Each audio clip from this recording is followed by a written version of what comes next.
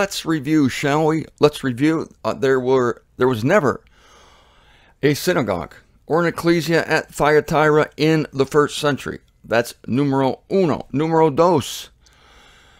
None of these ecclesias ever have record of being sent a letter by John. Those that did exist, if any of them existed, there was a church, yes. There was a particular synagogue. Where was it? Where was that one where they had a council? Laodicea. They had a council, the Laodiceans did. And that was in like this 3rd century, 3rd century. And they searched their files. They did a search they put in John letter from, and there's nothing on record in Laodicea that they ever got a record from John. And as I told you before, that would be something of note that you would put under glass and charge admission to see. Good morning, everyone. Martin Zender. A series concerning the book of the unveiling of Jesus Christ is underway, and it has been underway since September 15th of 2014. It has a conclusion, just like the eons. The eons are indistinct periods of time, generally lengthy periods of time. They have an end. And this series shall also have an end. Oh, not to mention the fact that no one has ever heard of the Nicolaitans. No, the Nicolaitans are unknown to history. The Nicolaitans are also, but the Nicolaitans, they are a special breed. They're a cult apart, and they have become the stuff of legend. They have become the stuff of speculation. Christians have speculated, who are the Nicolaitans? And they have never concluded anything. Why? Well, because no one's ever heard of them. That's because they're future. That's because they're future. You put these 3 things together, and only these 3 things, go ahead and add to the cocktail the fact that John went to be in the Lord's day when he was instructed to write to these ecclesias, and something tells me that these ecclesias will be in the Lord's day. I'm just smart that way. Now, I'm going to go on and continue to riff. I am riffing on the ecclesias. I'm buzzing through them. I left off with that wonderful young lady, Jezebel, the falseness of those who present themselves to Israel as something, as I'm a prophetess. Oh, and I'm of the synagogue of Jesus. No, you're the synagogue of Satan. Hey, prophetess, you're a seductress who are leading the people astray, much as Balak led Balaam astray, or vice versa. Or, yeah, they both contributed to that. And it's all a matter of putting stumbling blocks in front of Israel, as I said. And it's so easy. The stumbling blocks are so easy to put in front of Israel and us, really. And I think many of the people who left Paul in Paul's extremity when he was in prison in Rome, they did so because of some stumbling block. And it doesn't have to be anything more complicated than someone had a job opportunity. Someone could have been staying with Paul, but they said, we had this great job opportunity, and we're tired of hanging out with this jailbird. And Paul is spoken of evilly everywhere, and so we are going to discard him. And that's as simple as it gets. It doesn't necessarily... These people that forsook Paul doesn't necessarily mean that they stopped being believers. They just gave up their allotment. They said, enough of this. We're tired of it, and they took off. So let's continue. Yeah, Jezebel. He puts out a couch for her so that those who are filthy can remain filthy still. We give her great affliction, but they must be repenting of their acts. And her children shall I be killing with death. If there's anything worse than getting killed, it's getting killed with death. And this is what's going to happen to the children of the seductress. That is, those who carry on the traditions of their forefathers. And most Israelites can't help it. Somehow it's in their blood. I guess the great degree to which they are experts at becoming great in this world and leading things and leading people, to that degree they are deceived, because it becomes so in front of their face how great they are. Boy, are we good. Boy, are we efficient. Boy, are we entrepreneurial. Boy, can we start a company. And so this becomes a snare and a stumbling block to them. Even David said, let their table become a snare to them. Paul repeats this. I believe it's in, or if it's not in Romans chapter 11, it's in Romans chapter 9. What does he mean? Let their table become a snare. Food. A table speaks of food. And it is easy for food to become a snare to anyone. It becomes like the centerpiece of your life. These are things that happen. So be killing them with death, and the ecclesia shall know that I am he who is searching the kidneys and hearts. Well, don't get anatomical on me here. This is a metaphor. The kidneys and the hearts are the essential parts of humanity. The kidneys and the hearts. God doesn't just search the outward. This is the opposite of someone who says they're a prophetess, but they're really seductors. And by someone who says they're of the synagogue of Jesus, but they're the synagogue of Satan. This is the opposite. God searches the hearts. We know that the breath of humanity is the Spirit of God searching the innermost parts of the being. So God looks, and Jesus did this, of course, when he was on earth. Jesus did not entrust himself to many people because he knew the hearts of people, and he would not be deceived by any outward show of affection when it betrayed an inward diabolicalness. Searching the kidneys and the hearts, I will be giving to each of you in accord with your acts. This is what is being written and being said via the pen of John to the ecclesia at, who are these people? The Thyatirans. The Thyatirans. They will be paid in accord with their acts. And this is a way with Israel. Somebody asked me yesterday, what's the main difference between, doesn't Israel have grace? What's the main difference between them and us? Yes, Israel has grace, but it is grace mixed with works. It is presented as grace mixed with works. We are unalloyed grace, unadulterated, pure, and holy transcendent grace. It's called the transcendent grace of God. And never is that adjective, transcendent, used in front of the word grace ever in Scripture except with Paul. The transcendent grace of God, to distinguish it from the ordinary grace of God, from the run-of-the-mill grace of God that would be mixed with works. Now, I will be paying you in accord with your acts. We will find this also at the great white throne, where God repays people in accord with their acts. A verse is coming to mind here in 2 Timothy chapter 1 that will distinguish our gospel from what I just read to you.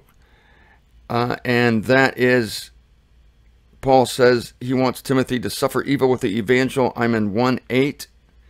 2 Timothy chapter 1 verse 8. Suffer evil with the evangel in accord with the power of God, who saves us and calls us with a holy calling, not in accord with our acts, but in accord with his own purpose and the grace which is given to us in Christ Jesus before times aeonian, before the eons even began. We had a grace in Christ Jesus, and this is not in accord with our acts. How could it be when he calls us before we had done any acts? Before we have done anything good or bad, we are called with a holy calling. That is a separation. God is separating us for his purposes. And so this is a great thing, and it's so the opposite. How opposite can you get? Called not in accord with our acts, and here Jesus says, I will be paying you in accord with your acts. Back to Revelation chapter 2. Now to you am I saying, to the rest in Thyatira, whoever have not this teaching, who do not know the deep things of Satan, as they are saying, that I will be casting on you no other burden. That's all we have to say at this time. Thank God that there are some there who do not know the deep things of Satan. I like that. They're innocent. They're naive. And it's good to be naive of the deep things of Satan, as they are saying. People are repeating the deep things of Satan, disguising it as light, of course. Moreover, what you have, hold until the time whenever I should be arriving. Now, I don't know anything about poker. I'm not a card player. It's too technical for me. I can't figure it out. I can't, keep track of cards, what's played and everything. There's something called Texas Hold'em. I don't know what that is for sure, except I see the word hold in there, and I'm thinking that if you have good cards, you hold them. I know there's a Kenny Rogers song, you got to know when to hold them, know when to fold them. So I made the connection with Kenny Rogers, know when to hold them. He's talking about a card player. And Texas Hold'em, it must have something to do where if you have a hand, a killer hand, you discard certain cards that are terrible, and you hold cards. And this is an exhortation to the church at Thyatira, the ecclesia there. Hold what you have, hold, because you can unhand it. You cannot continue to hold it. And I'm going to use this for you. I'm going to use this for you, telling you to hold on fast to that which you have. Do not give up the expectation of your calling. Do not, because again, it is more valuable than Apple stock in 1979 or Microsoft stock in 1974. Do not give away what you have. Don't be like Esau, who sold his birthright for a temporary advantage. And to the one who is conquering and keeping my acts until the consummation, to him will I be giving authority over the nation. So here's one of those things where there's a difference between somebody who gets a participation trophy for making it into the kingdom. It's a great thing. Congratulations. There's a difference between that and having authority, being given authority over the nations. This comes to those who are enduring and who are going ahead to the consummation. We have an analogous situation in our evangel, in that salvation comes to all irrespective of our acts. And yet Paul talks about pushing on. He talks about racing, talks about running a race, talks about gaining a wreath of righteousness, reaching maturity. All these things above and beyond the basic call of salvation. Looking forward to something greater than salvation, that is to have an allotment of life and to be ruling and reigning with Christ. We can be let go from this appointment. Yes, if we give up, he gives up on us. 2 Timothy chapter 2, I've read this to you many times, only in the sense of reigning, ruling and reigning with him. He cannot disown himself. We are members of his body. You can't disown your own body. At least Jesus can't. We could maybe cut off a leg, cut off a hand, God forbid. But the body of Christ is secure. You cannot lose it. Where was I? Oh, yes. Authority over the nations. He shall be shepherding them with an iron club, as vessels of pottery are being crushed. And I also have obtained from my Father, and I will give him the morning star. I used to hear a lot of this morning star thing in kingdom circles, and I suppose you can go into all sorts of details, but I am skimming the forest here, which really possibly brings you better information, because so many people get lost in the trees and they start analyzing the bark. They start nibbling on it like a bunch of termites, and they regurgitate it, and pretty soon you don't know what they're talking about, because it's so esoteric and mind-numbingly subjective. I am going way up over the trees, giving you the overlay here. Morning star, I don't think it's anything more than the dawning of the kingdom. The morning star. Jesus Christ is the star. Morning is the dawn of the new day. It's the dawning of the age of Aquarius. You see, even in popular culture, John Lennon, imagine there's no whatever, and then the age of Aquarius, this whole new age thing is a false presupposition. It's a false narrative that would push on you a truth prematurely. It would take something that is going to happen. The human heart longs for this utopia. The human heart longs for whatever John Lennon's singing about there. No countries, and imagine there's no heaven and no hell beneath us. Well, I can dig that part of it. I can certainly dig that part of it. But the rest of it, John, it's quite pie in the sky. And it is still yet, I'll give credit to Mr. Lennon and anyone else who wants to sing about utopia. It's in the human heart to long for this. But just as with drugs, you take drugs and it gives you a premature experience of glory and of liberation. And it might be a taste, but it's illicit. And to prove that it's illicit, if you use too much of it, you lose your mind. Yeah, we lost our minds on LSD for a while. We got it from our dentist, slipped some in our tea. Next thing you know, the lift was on fire. Yeah, so people experiment with it, and can't say I blame them because life is hard. But this whole idea of utopia is a dream. It's something implanted in the human heart, and it's a good thing, except when you do not realize that it is future, and it comes not by might, not by power, not by flower power either, but by Jesus Christ. Jesus Christ is the only one that's going to bring a utopia on earth.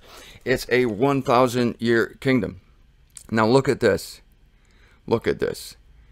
Whoever has an ear, let him hear what the Spirit is saying to the ecclesia. You know, I think about this ear thing, and if you look back at the secrets of the kingdom in Matthew chapter 13, Jesus said to his disciples, to you it has been given to know the secrets of the kingdom, yet to those without it has not been given. And he says, and Paul says that they have been, that Israel specifically has been given ears that do not hear, eyes that do not see, to this very day. Why? Because God himself has given them a spirit of stupor. I got to tell you this, last night, Juliana says, what series do I watch next, Martin? I've watched the Brazilian series. And boys, those Brazilians, they know how to do cereals. I'm not talking about cornflakes here or sugar puffs. I'm talking about Bible stories like soap operas having to do with the Bible. The first one was about Joseph. The second one was about Moses. And the third one was about Jericho coming into the promised land. Joshua, I guess, would have been the star of that show. And she goes, what do I do next? I said, David. You have to find something on David. So she found a series on King David, and she's watching it, very interested in biblical things. And she did tell me, I've got to finish reading your book, First Idiot in Heaven. I said, yes, you must finish reading it. It's very important. And so, but she came... showed up in front of my door last night, was very frustrated. Said, what is the matter with Israel? They are so ugly. They're so evil. They're so mean. God must be beside himself. He must be so frustrated. These people are so stupid. Isn't that interesting? Like, she's coming into this stuff experientially by watching a series. And I said, well, yes, I mean, God comes across as frustrated. Yeah, because it's hard to explain it, right, to somebody who's never heard of it. He's condescending to communicate with human beings. But I grabbed my scriptures, and I turned to Romans 9, and I said, look. No, I turned to Romans 11. It's God himself who has given this people a spirit of stupor. So it's not like God's panicking, Juliana. It's not like God is wringing his hands beside himself. Whenever it comes across like he's having a discussion, stroking his beard, sipping a tea with his creation, it is a figure of speech called condescension. But no, don't worry. This situation is going to end. And then I read to her Romans 11 at the end there, 25 and 26, that all Israel shall be saved. And she was a little taken aback. And she goes, well, that's a nice thought. I said, it's not a thought. It's not, I didn't dream this up. It's in the Bible, Juliana, reading you a verse from the Bible. This was just last night. I'm sitting over here. She's standing over there. All Israel shall be saved. But see, I said God has to bring this people to their knees. He has to totally exhaust their self-supports. He has to totally exhaust their confidence in the flesh. And for Israel, that's a tough nut to crack, kind of like those coconuts out there that the Cubans knocked down from our tree. You need a machete to get the water out of it. Well, with Israel, it takes the tribulation to get the water of life out of them. But I told her that that was the plan, and it settled her down. I didn't want her to think that God was in a freak-out mode. God was somehow out of control of his situation. But it is tricky because you see verses where God appears to be wrestling. So this needs to be explained to people.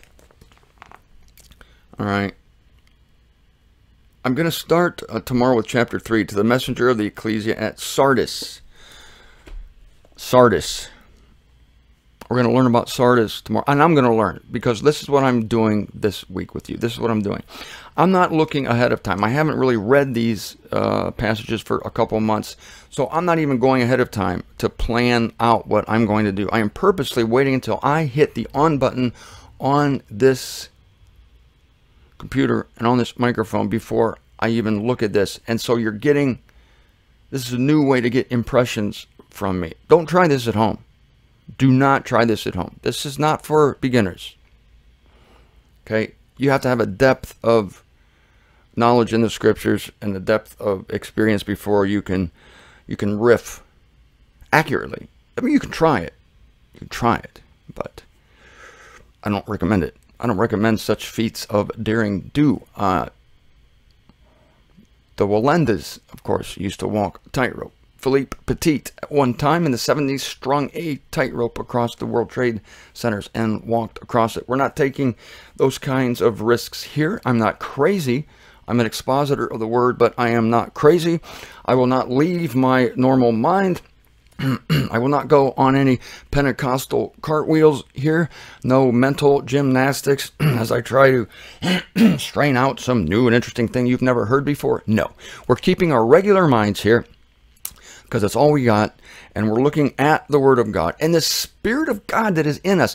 We are an answer to Paul's prayer. Paul says, I pray that you come to a realization of the truth, to a mature man in Christ Jesus, man and woman, to a mature human being in Christ Jesus. So Paul would have us come to maturity. All the Word is for us, but it's not all to us. The book of the unveiling of Jesus Christ is not to us, but it's for us because we are mining gems from this book.